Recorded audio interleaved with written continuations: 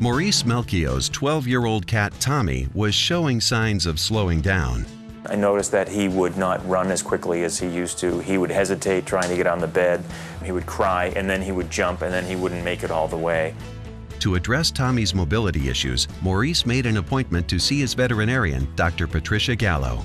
Dr. Gallo recommended Hill's Prescription JD Feline pet food as the solution.